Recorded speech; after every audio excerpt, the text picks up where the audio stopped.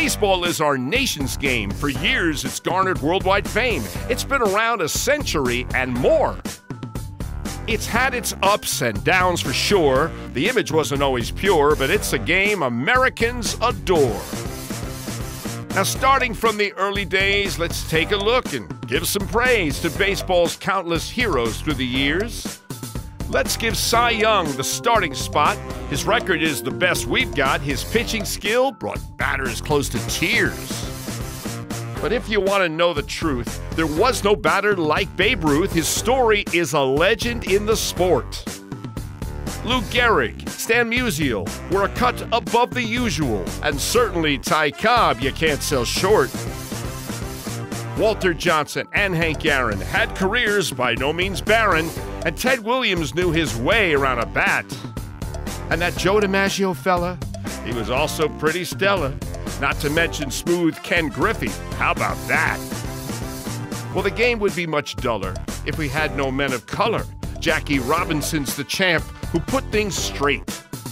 Barry Bonds and Willie Mays and Clemente had his days, and Frank Robinson's prowess beyond debate. Home run battles are exciting, especially when the two guys fighting are as great as Roger Maris and the Mick. Then when Sosa and McGuire fought and never seemed to tire, it was PEDs that proved to be the trick. Sandy Koufax was a lefty, and his pitching stats were hefty, though arthritis made him quit while he was young. Then there's catcher Yogi Berra, though his English was a terror. In the Hall of Fame, his portrait has been hung. There were seasons full of scandal. It was pretty hard to handle. Guys like A-Rod and Pete Rose were hit with shame.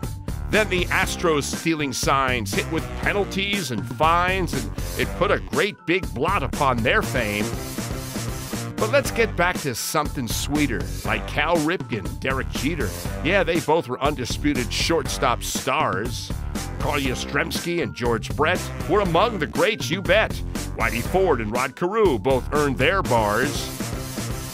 Don't forget Roy Campanella and that Willie Stargell fella, Reggie Jackson and the other Shoeless Joe.